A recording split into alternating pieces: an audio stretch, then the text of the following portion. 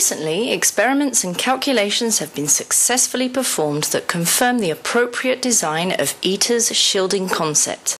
The experiments were performed under the leadership of Mike Laughlin from the ITER System Analysis section in cooperation with the Italian Fusion Association, ENEA. When ITER operates at full power, it will be generating 500 megawatts of fusion power. And this is equivalent to 400 megawatts of neutron power.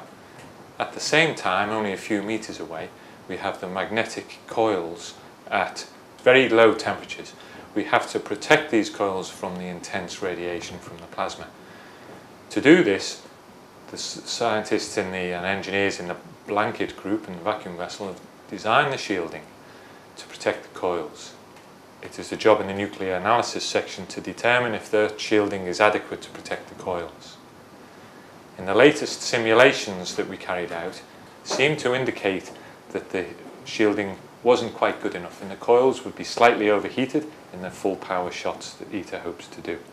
However, we wanted to look more carefully at these simulations, so we asked the team at Enea in Frascati near Rome in Italy to carry out an experiment to check our computer simulations.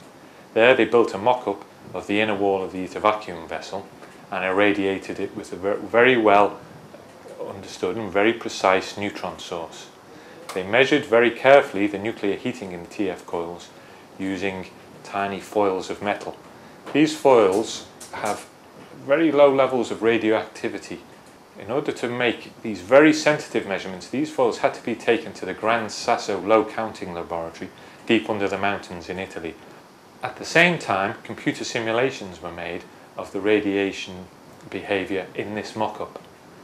So once the experimental measurements were complete and the computer simulation of the mock-up was finished, the results were brought together to be compared.